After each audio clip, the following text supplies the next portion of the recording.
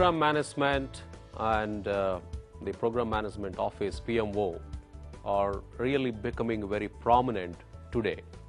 The reason is many ERP programs or enterprise applications related programs seems to be not successful in terms of probably the deployment is a failure, or it is taking a lot of time, or shooting the over budget, and so on and so forth.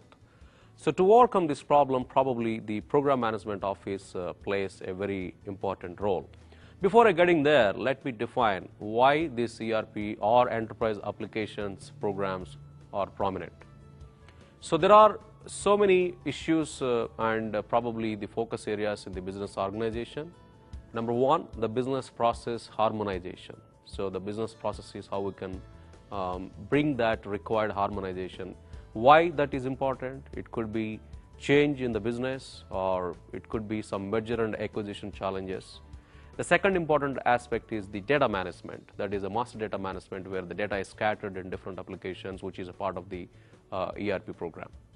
Third is the legacy applications, and then they are getting outdated, and the same functionality needs to be brought into the enterprise applications.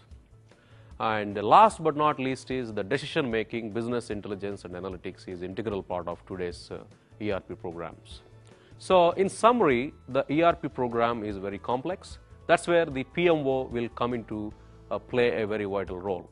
The program management office for ERP programs specifically required to make sure the different types of the projects under these ERPs, whether it is the application implementation or application integrations or master data management, different life cycles of the projects are there.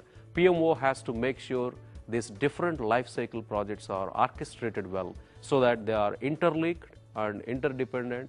The program outcome, what is expected, is basically derived. The second important thing is this PMO needs to make sure the necessary skills and capabilities are built. The PMO needs to act like a consultant or a friend or a help desk for the projects or the program team, so that the issues or problems can be resolved in terms of program management aspect.